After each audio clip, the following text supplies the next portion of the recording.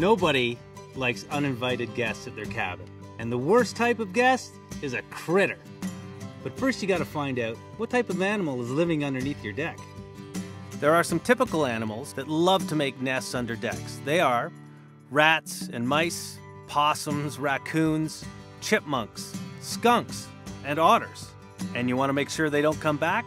You have two options. Either leave it wide open so they can't hide there, or seal it off so those critters can't get in to start with.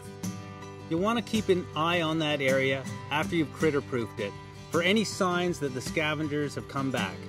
Such signs may be scratching or feces or even scavenged food.